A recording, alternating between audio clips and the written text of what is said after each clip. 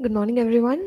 It's really great to connect with each one of us this morning on the weekly mentoring hour.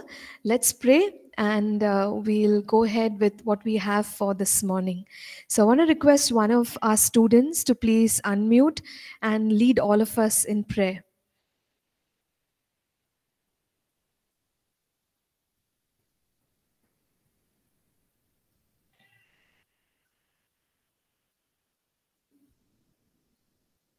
Pastor, I can pray. Yes, please. Yes, Pooja, go ahead. Yeah, Almighty Father, in the name of Jesus, we come before you, Father, in today's morning, Father God. I thank you, Lord, for you have given us beautiful day, God Master. Thank you, Father. Lord Jesus Christ, we thank you, Father God, for all our teachers, Master God. Whatever they are teaching us, Father God, Lord, we receive in the name of Jesus, Father God. Lord, we thank you, Father God. We pray for heavenly wisdom, a spirit of wisdom, knowledge, and understanding, Father. Help us, Master God, to listening to your word, Master God. Lord, touch our ear, Father God. Lord, prepare us, God, Master. Thank you, Father. Let preaching, teaching, anointing flow, God, Master. Thank you, Father God. Touch their lips, tongue, mouth, God, Master. Father God, and touch all the students, Master. Those one camp, oh God Master, those one online, Father God. Thank you, Lord. We welcome Holy Spirit in this today's morning, God Master. In this time right now, we welcome you, Holy Spirit. Because as your word says, without you, Holy Spirit, we can't do anything, oh God Master. Help us, Holy Spirit. Thank you for everything. And we cover the blood of Jesus and we dedicate to you in today's class, Father. And we break every power of darkness. In the name of Jesus, I pray. Amen. Amen. Amen. Thank you, Pastor. Thank you so much, Pooja. So, as we all know, the mentoring hour is a weekly session that we hold where the faculty and the students not just from our residential batch, but also those who join us online, as well as e-learners, those who can make the time to connect can be on this call. And in each mentoring hour, we try and look at an important subject that is relevant to our life as well as ministry. So this morning we will look at the subject called as legacy, and students are welcome to ask questions related to this topic, or if you have questions which are outside of this topic but connected to life and connected to ministry, please feel free to do so. So let me just go ahead and share my screen, and then we'll begin to share a couple of thoughts regarding the subject of legacy.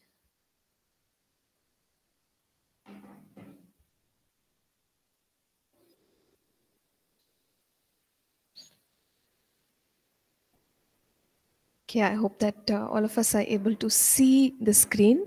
Um, so this subject of legacy, uh, firstly I'd like to say that our day-to-day lives have become so busy and challenging that most of the times we probably are only thinking about everyday activities, and that's about it. There isn't enough time to think about other things, but we learn from the word of god and from the lives of people around us that leaving behind something for people that makes an impact is also something that god has called us for and designed us for. So what is a legacy?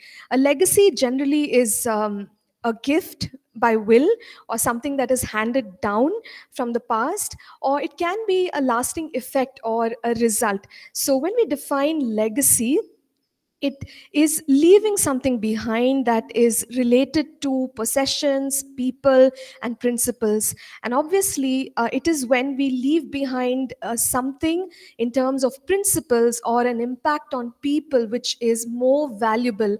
Of course possessions also are valuable, but impact on people and leaving behind principles is definitely more valuable. And legacy has to do with our words, actions, and choices of today.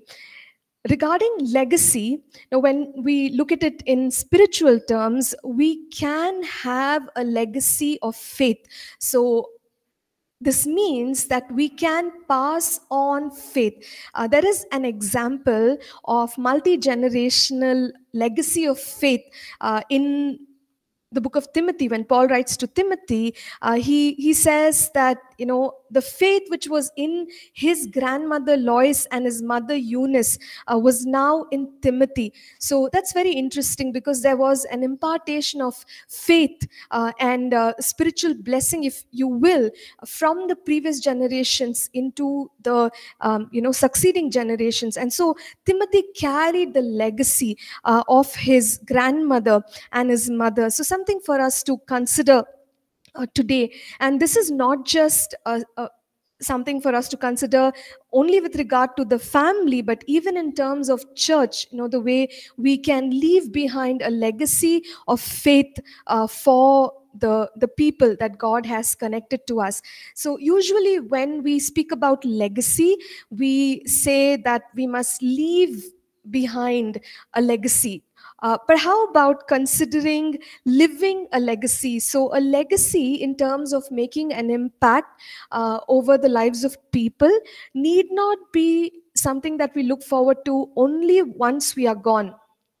Even when we live a life that is an example, a pattern of faith, a pattern of devotion to God, a pattern of excellence, we can live a legacy, which means that we can constantly make a positive impact on people's lives, and we can inspire hope in them. So we could consider legacy even in this way, not just to leave behind a legacy, but to live a legacy. Now, the Bible teaches us that we must pass on what God has given us. And so there are several scriptures. I've just put down two passages here in our slides. Deuteronomy 4:9, where God says, and teach them to your children and your grandchildren. So whatever God gave the people, he wanted them to be passed on to the children and grandchildren. And similarly, he says, there are other passages as well. I'm not going to read through each one of them, but here's a reference from Deuteronomy 4 verse 9, Deuteronomy 6 verses 6 through 9. So there is a definite command to pass on what God has blessed us with. Now, when we talk about impacting people and leaving behind a legacy or living a legacy, there are spiritual things which can be passed on, but at the same time there are other aspects related to life which we can pass on as well. So when it comes to spiritual matters, we can impart faith, we can impart the fear of the Lord, a fervor, passion for the things of God. We can teach the coming generations about the word. We can teach them about worship. So there are many aspects that can be covered as far as the spiritual legacy is concerned. And the richness that God has given us, we must be intentional to pass it on to the coming generations. And hopefully it will impact not just one coming generation, but thousands of generations, if that's it's possible. So apart from these things, character and virtues are also what we can carry, and these things can make an impact on the people around us. The kind of people that we are, the choices that we make aligned to the word of God, that can constantly inspire people to walk in the ways of God and walk in righteousness. And of course, we can pass on knowledge. There's lots of wisdom that we gain over time as we live our lives, and as we walk with the Lord, which can definitely be passed on to people around. And these are practical things. And as far as doing church is concerned, as far as the workplace is concerned, or several other things that we are involved in, wisdom regarding systems and the kind of culture that people the kind of culture that glorifies God, the kind of culture that works, that makes an impact. These are all, again, things that can be passed down. Now, apart from this, definitely when it comes to possessions or wealth, richness, this again will be a blessing to the next generation. No, thank God that as He works in our lives, He blesses us, He causes us to thrive and prosper. And as we move forward, we can leave the coming generations richer, in a sense. It may have to do with resources, with wealth, with opportunities. We can also empower people around us, and this is a definite way of raising up leaders. So empowering them, mentoring them, and taking people alongside us. And when we talk about leaving behind a legacy, I mentioned earlier that making an impact on people is more significant. So when we invite people to journey together with us, even when we are gone, there are those who have learned, hopefully learned from our lives, and grown personally as well, and they will continue to make a difference in all that God calls them to. So empowering, mentoring, and taking people along is very crucial. In terms of leadership, so when we lead well and let people see how we wade through difficult seasons, when we walk in courage, and we go through breakthroughs, all of this is being observed by people around us, and we can leave behind our testimonies, we can leave behind our experiences, which will strengthen others to be pioneers in the fields that God is calling them in. And when it comes to impacting people, relationships is another aspect to consider. It's so important for us to help people experience victories, help people experience breakthroughs, help people, maybe even when they experience failures, to navigate through failures. All of these experiences will make an impact on them, and give them memories for life, which will help them as they continue to journey with God. So as individuals, our impact on people is what is most important. And as we continue to accomplish things for God and make achievements, there's a very famous saying that goes like this. It says, the ceiling of one generation becomes the floor of another, which simply means that when we reach our heights, that gives an opportunity for the next generation to start off at that level, and so they can make progress from a higher level. They don't have to begin at scratch the way that we did. So one must be intentional to leave behind a legacy for the next generation.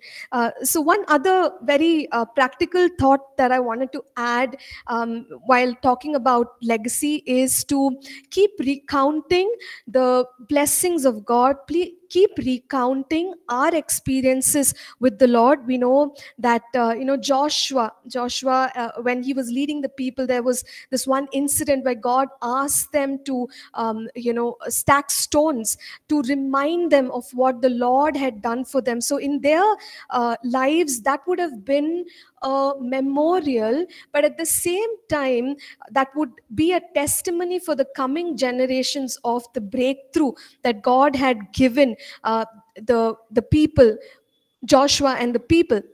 And so in similar ways, memorial stones in our lives, so as we live our lives in our families, there could be children, there could be young people, so we must leave behind records of our walk with the Lord. So this could simply mean recounting our salvation story, or the various testimonies that we have with God. It could mean that we document our experiences so that people can read through them and be blessed. They can be inspired, or just ensuring, or some form of art, just ensuring that we record and document God's goodness in various ways. Even when it comes to the prophet Samuel, there was a time when he took a stone, he named it Ebenezer, and he said, "Thus far has the Lord helped us." So a memory of what God has done in one's life. Okay. Now, Psalm 78, there is a passage from verses 4 through 8, again, which encourages us to share what God has done in our lives. I'll quickly read Psalm 74, verse 4, and we'll wrap up in a bit. It says, "We will not hide them from their children, telling to the generation to come the praises of the Lord and his strength and his wonderful works that he has done." So we must be diligent in passing on knowledge and faith and our testimonies to the coming generation. There are biblical examples of people like Moses, David, Paul, who've all left behind legacies aligned to their calling. Moses, we could say that he was an exceptional leader, a deliverer, a prophet. He left behind a legacy about leadership. When it comes to David, his life of devotion, his military prowess. When it comes to Paul, again, his missionary fervor, the epistles that he wrote, the leaders that he raised up. So a very impactful life that made a difference for many generations and continues to make a difference. Other examples of people who've left behind a legacy in our very generation. One could talk about Steve Jobs in the field of technology, where he's a visionary entrepreneur, and he was always creative with the way he did things in that arena. Martin Luther King Jr., and we continue to speak about the difference that he made through the civil rights movement, and visionary once again, and his legacy is that of seeking justice and working for justice. And just a few more things as we close off. There are certain pillars that we must never forget in our lives as far as leaving behind a legacy is concerned, and that is to maintain strong character, to be intentional about making good choices aligned to the Word of God, maintaining godly conduct, and being mindful of consequences based on our choices. Now, a few things for us to consider. I know we all want to leave behind a legacy, but then the next generation must also be receptive of what it is that we want to leave behind for them. So when we look at the story of Absalom, he was a rebellious son, and we know that there was resentment in his heart towards his father because his father didn't support him. So there was this gap between the father and the son, and so I just wanted to bring this thought of being relational and understanding the next generation, being there for the next generation. Otherwise we can do all we wish to, but the next generation may not be receptive. And there is something called as a de-churching phenomenon that people are talking about. There's a book written, and it said that from the 1990s, about 40 million people in the United States have continually left the church, and there is a trend that is continuing, and there is a steady decline. Now, what are all the reasons for the decline? Again, people say that not being relational, not being relevant as a church. So these are all things that we could consider and look at it in our own context and ensure that we are making every effort to stay connected to the next generation and encourage them. And of course, use all forms of technology and developments, and be intentional about passing on a legacy. And remember that legacies will not happen overnight. Legacies are built over a lifetime, and we must be committed to personal growth. So a few thoughts there regarding legacy, and now we'll just open it up for questions. Please feel free, students. You may post your questions here on the chat, or please feel free to unmute and ask them as well.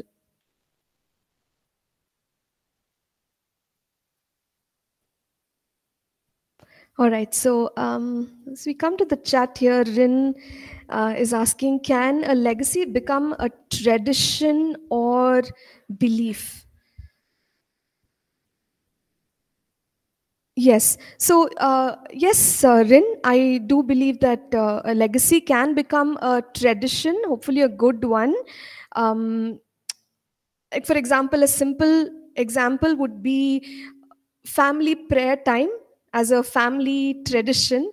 Now, if that is something that is practiced over time consistently, it'll become a tradition in the family, and the following generations may also continue to do the same thing, which makes a positive impact on their families. So yes, it can become a tradition, or a belief, and if it has a positive impact, then that's good. But if there's something that is not aligned to God's word, then that's a tradition or belief that we must be concerned about.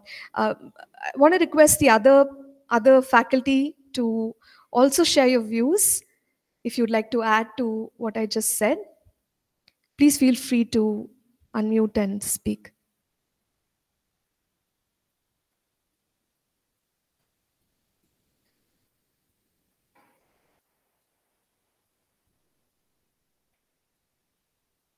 Okay.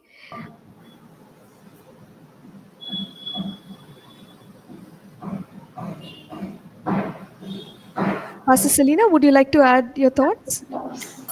Yes, Pastor Nancy, can you hear me? Yes, we can hear you. Yes, I think we legacy can become a tradition.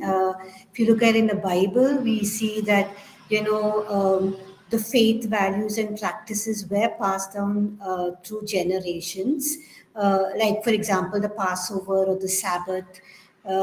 Also, God telling Abraham to teach his children's children, Moses, the generations to come. So I think, yes, legacy can be passed on to generations, the traditions, yes.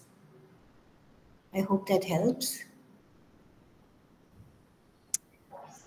Rin, yes, thank you, Rin. Thank you for confirming. And Rin is asking if there is such a thing as a bad legacy. So I know that generally when we speak about legacy, it's associated with a positive impact that's left behind.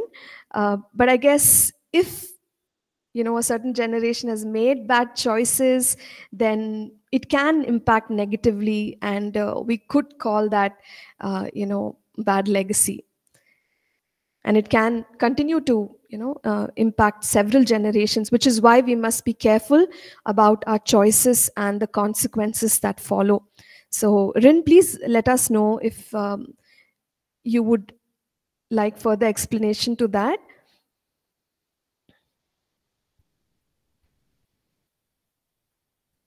or if you're fine with it. So we'll move on with Mavai's question here. He says, what is the difference between legacy and reputation? So legacy is generally something, very powerful, that we leave behind. And as we've stated earlier, it could have to do with principles, values, the kind of character that we have, or possessions, or even people. So when we consider Paul, we associate Timothy, Titus. So they are a testament of the powerful life of one person that has impacted other people. Now reputation would be, as far as I'm concerned, it'd be a simpler thing, wherein it's the opinion that others have about us. It may or may not be true, but that's the perception that people have about us. So that is a reputation. I hope that helps, Mavai. Please let us know if you have a follow-up question to that. And pastors, faculty members, please feel free to add to what we have just shared.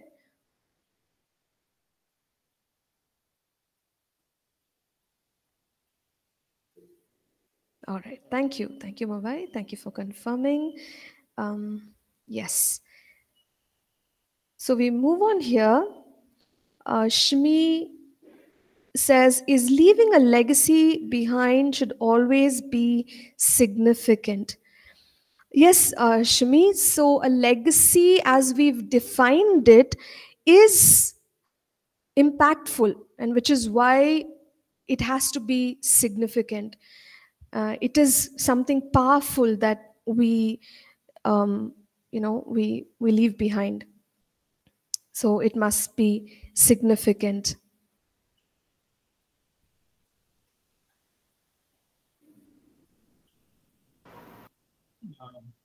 Maybe I'll Yes, just add Pastor? to that. Yeah, I mean, Yes, please, Pastor. the question is significant in the sense, should it be something big or huge? And if that's the question, then the answer would be not necessarily. Just even a simple, for example, Timothy's mother and grandmother. When you look at them, Paul recognizes the depth of faith they have. There is no record that they did anything big, but they left a legacy of faith, which eventually came into this young man, Timothy. And Timothy did a significant work for the church. But the legacy that he inherited was, something very simple. It was a legacy of faith, but yet it was so important. So if significance is, is it something big, famous, rich? It doesn't have to be that. It could be something as simple as simple faith that one person has, like the grandmother had, the mother had, which then was passed on to Timothy. But Timothy was the one who did, something big. But the legacy was very quiet, very, in some ways, we could say, nobody other than a few people may have noticed it, but yet it was very important. Thank you, Pastor. Thank you for clarifying. And Shimi continues to ask, says, should it always be very famous and spread all over the world? I think Pastor Ashish just answered that question and shared how, in the case of, Timothy's mother and grandmother, faith was passed on, and that Timothy was the one who then went ahead and made the kind of impact that we read about in Scripture. So I hope that helps, Shimi. Coming to Biju's question here. Pastor Selena, would you like to add to that? Yes, Pastor Nancy. Just wanted to say that significance in God's view, what matters most is not how the world measures significance, but how God sees it. He values faithfulness, love, obedience, even in small things, which might not be too significant for people, but can be of great value in God's eyes. Just like to mention two examples. For example, Ruth, she's not a famous leader, but left a powerful legacy of loyalty and faith. Her decision, to stay with her mother-in-law, her devotion to God, and becoming an ancestor of King David and Jesus. And also another example is the widow who gave the 2 small coins. Is mentioned in the Bible. We still read about it. We speak about her in Mark chapter 12. She didn't do something great in worldly standards, but yes, Jesus highlighted her act as highly significant in God's eyes. So she's remembered for someone of, like Pastor said, the faith and sacrifice that she made. Just like to add that. I hope it helps. Thank you. Thank you, Pastor Selena. That's true. We'll move on to the next question here by Biju Achankutti. He says, when we talk about legacy, should we consider seniority or the qualities or both, especially when it comes to church settings? So Biju, I can think of Timothy once again. Though he was younger, and Paul does address that matter, but he tells Timothy not to fear, uh, and to continue serving the Lord, because he is called, in this manner, to oversee the church of Ephesus. So it's not necessary that at all times we consider seniority. It depends on the calling of God, and as you pointed out, qualities as well. So there are times when because of the qualities, one is able to live a legacy or leave behind a legacy as well. I'll just open it out for other faculty to step in as well. Please feel free to add your thoughts.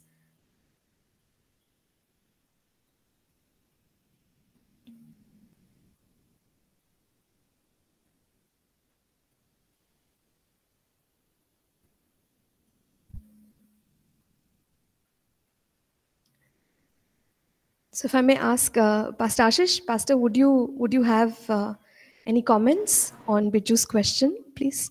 Yeah, I think you mentioned it. So yeah, Biju, first, most important, of course, are the qualities, and then of course, experience, and over time we're able to do a lot of things. Right?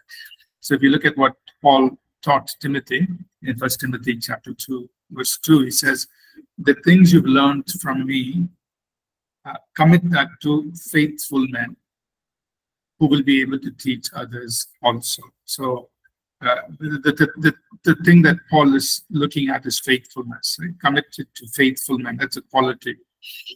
And they then have the ability to pass it on. So and when we talk about legacy, I think first the character, the life of the person speaks much louder than age. Even in that same episode of Timothy, 1 Timothy 4:12, he writes to Timothy, he says, don't let anybody look down upon your youth, but you be an example to the believers in love, in faith, in purpose, in purity, in all of these things. So setting that example, that life that you live, is more important than age. And then, of course, we are not neglecting age. If people are living a good life through time, over time, of course, you earn credibility, you earn the respect of people, you hopefully grow in wisdom, and so then that adds to it. But number one is the qualities, then count the number of years, is how I look. Thank you, Pastor. Thank you for sharing your thoughts. And Biju, we hope that it has addressed your question. Please let us know. Sure. Thank you.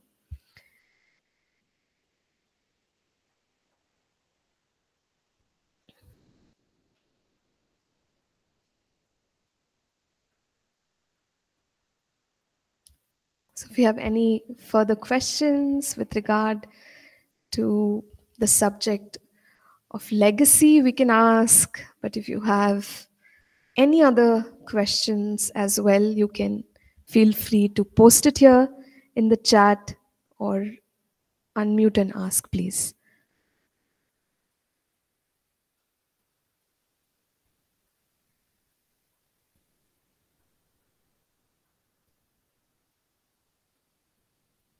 So even as we are sharing, the thought that's coming to my mind is that every single one of us can leave behind a legacy. Each one can live a legacy. And as Pastor has been sharing, Pastor Ashish and Pastor Selena also mentioned earlier, that the way God looks at our impact is what should be our motivating factor. So, one may not have a big name or have an achievement connected to their name, but if the Lord has called us to things, and then we are living it out faithfully, his praises are what we must live for. So just a thought there.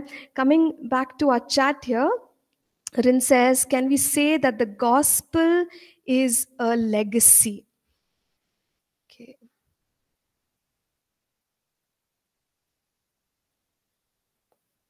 Yes, the work that Jesus has done is impactful. It is significant, and it is a continuing, legacy in that sense, that is saving souls and drawing people into a relationship with God.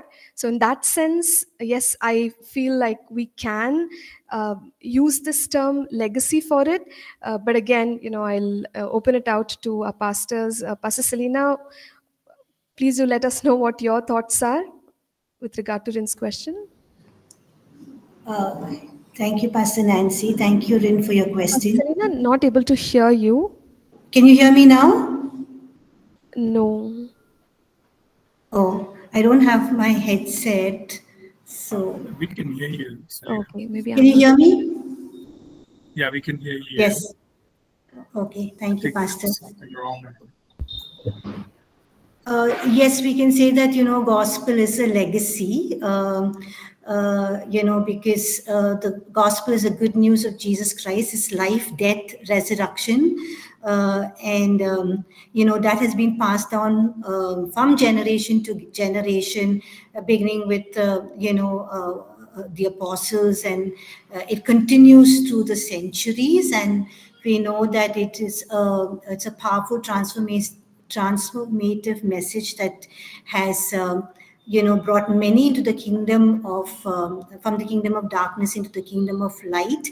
It's also, we know that it's a legacy of or a message of redemption and the reconciliation that we have received through Jesus Christ. And we know that it's like a spiritual inheritance, and that, when it's received by one person in the family, it's passed on to others in the family. It impacts the lives of the individuals. Also, we know that it has impacted the lives of many communities, tribes, villages, and has impacted nations. So, yes, gospel is a legacy because it carries eternal values, and it's shared and it's passed on from generations to generations. So we see that even in the Old Testament, we see that, and we also see that in the early church, and we also see that in church history, how the early apostles and the early church passed on the teachings and what they received from Jesus Christ, and how they passed it on to the others. So it's also a legacy of faith, the doctrines and the faith that was preserved through the centuries. Even the word of God that was kind of a threat, and was kind of many tried to burn the Bible, stop the printing of Bibles, but we know that the legacy of faith and our doctrines have been preserved through the churches, through the centuries and history, and it continues to shape the lives of many of us as believers and as Christians today. I hope that helps. Thank you. Thank you, Pastor Selena. And Rin, I hope that that has addressed your question. We'll go ahead with Natasha's question. Natasha Samuel, she asks, what about negative legacy like Gideon's ephod, which beams a snare? Okay, my apologies. I don't know too much about, the consequences of Gideon's ephod. So if one of my colleagues can help, that would be great. Yeah, Natasha, we see things in the Bible which became a snare, like Gideon's ephod, and we can also remember the brazen serpent that Moses raised up in the wilderness, that God used it at a particular time. But later on, Israel started worshipping that brazen serpent, which, of course, was a wrong thing to do. So, so in both these cases, something that, in Moses' case, he actually obeyed God. He did a good thing. God used the brazen serpent at a particular time, but later on, the good thing that God was using at a particular instant became an object of worship. and became a distraction and actually, a reason for God's judgment. In Gideon's case, Gideon, in some way went astray, made this, very expensive ephod, something he's not supposed to do, which was a wrong thing. We can even think about King Solomon, though he had so much wisdom, his end of his life was disastrous. And so like that, we have examples. And I think that's where those who are followers must exercise discernment. That means, we need to discern what are the things we must receive as a legacy and continue, and what are the things that we must reject and say, these are bad things, we should not continue, we must discard. And so that discernment must be there whenever we receive something that has been passed on to us or that is left behind by an earlier generation. So you bring up a good point. Thanks for that. Thank you, Pastor, and thank you, Natasha, for that question. Mavai says, just a thought, if I live a godly life, working faithfully, my purpose, can it translate to legacy, though I'm unconscious that I am working out one? So the answer is yes, Mavai. As we've been saying earlier, a faithful life, a simple life, even though some of the people that we spoke about earlier, like the mother and grandmother of Timothy, they may not have consciously thought of leaving behind a legacy of faith, but it happened. And so even if we are unconscious of it, as long as we are faithful, walking with the Lord, I'm sure that we are working out a legacy, and it will impact people. I hope that helps. We'll go straight to Jacqueline's question here, where she says, the Bible instructs us to keep telling of the goodness of our Lord and who he is to us, to our children and grandchildren. But these days, children are not really receptive to hear this. So do we wait for them to ask, or should we keep telling them no matter what? How can we be mindful of what they are going through, at the same time share what we are supposed to as elders? Okay, so a couple of questions there, and I think Pastor Selena would, have much to share on this subject. Pastor Selena, would you be able to take up Jacqueline's question? Thank you, Jacqueline, for your question. Thank you, Pastor Nancy. Yes, I think the Bible encourages us to pass on the knowledge of God to our children, to our children's children, our future generation. We read that in Deuteronomy chapter 6, verses 6 and 7, where it instructs us, that we need to teach God's command very diligently to our children when we sit in our house, when we walk on the way, when we lie down. Also, Psalms 78 tells us, admonishes us that we need to tell the next generation the praiseworthy deeds of the Lord. While, it's important to keep sharing, it's also important to discern the right moments when we can share, not forcing any conversations when children are not in a mood or not receptive. Then that cannot be very productive. I think Proverbs, it says, word fitly spoken is like apples of gold and settings of, I think, silver or gold, I don't know. So the timing is very, very important, and how we approach the matter. But, today's children have a different way of learning and connecting. And so we need to find out creative ways in which, how we can introduce spiritual truths that will, kind of connect with them, that will be of their interest. For example, just, when we are watching something on YouTube or watching an ad or a movie or see something, we can just break out into a discussion and ask them what they think about it, and then communicate biblical principles that make a big difference. So maybe I think not arguing or pressing our point forward, but just discussing, hearing what they have to say, what is their opinions. And I think the other important thing is not to have long lectures, just share personal stories, examples, of what happened, of you heard a testimony, what happened in your life, what happened in somebody else's life, and just sharing about God's goodness, faithfulness, how He has seen you through, just through simple testimonies throughout the day, or what happened in the week, or what happened in somebody else's lives, can just help them to even encounter God, to trust God, to put their faith in God. And just encourage open dialogue, just discuss with them, present what the Bible says, and then just pray and ask the Holy Spirit to work in their lives. Because I think children, even though they can seem very defiant or arrogant at times, they listen. It can work in their lives and hearts, and it's the word of God. God's word is powerful, and it will accomplish the purpose and the reason for which it goes forth. I hope that helps, Jackin. Thank you, Pastor Nancy.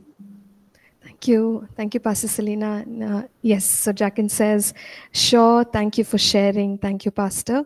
So yes, Jackin, it is important for us to teach the children, and Proverbs 22 verse 6, it says, train up a child in the way that he should go, and he will never depart from it. But as Pastor Selena mentioned, we look for teachable moments, and we also try and understand the generation and the methods that they will be receptive to.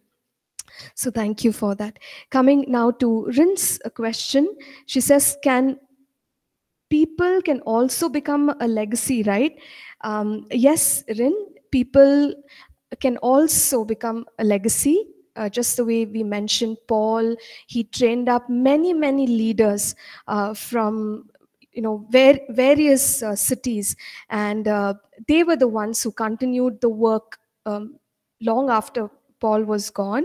And so yes, people can be a legacy. And just I'm reminded of a statement made by John C. Maxwell, who speaks on leadership, and he says a leader's lasting value is measured by succession. So it's when there are people who can continue the work that one has started that we say they've left behind a legacy. So yes, people can become a legacy, and I hope that addresses your question. So we're almost moving towards the end of today's session. So if anyone has one final question, please go ahead. If not, we can pray and wrap up for today.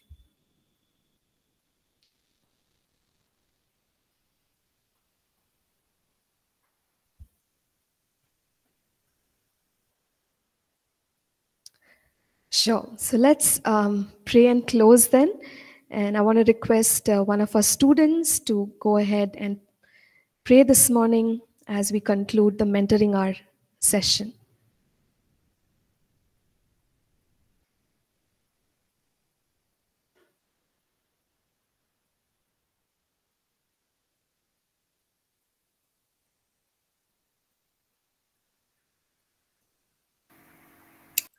Lord, we are very grateful that you would gather us to hear from your voice, from your mouth. Thank you for the wisdom that is shared, the counsel of the Lord that is shared. Thank you, Lord, that you have opened an opportunity for each one of us to impact somebody in this generation and the next. Thank you, Lord, that we can become vessels for the things of God. We are so grateful for the sharing that was shared today. We are so grateful, Lord, that generations continue to love the Lord and to know the Lord, because you have put that word of faith in all of us. So we thank you and we bless you for that hour. This we pray in Jesus' name. Amen. Amen. Thank you, Muvai, for leading us in prayer. And we close off our mentoring hour. Have a wonderful day, everyone. God bless you. And we'll meet again in the mentoring hour next Thursday at 8 a.m. IST. God bless you all. Bye for now.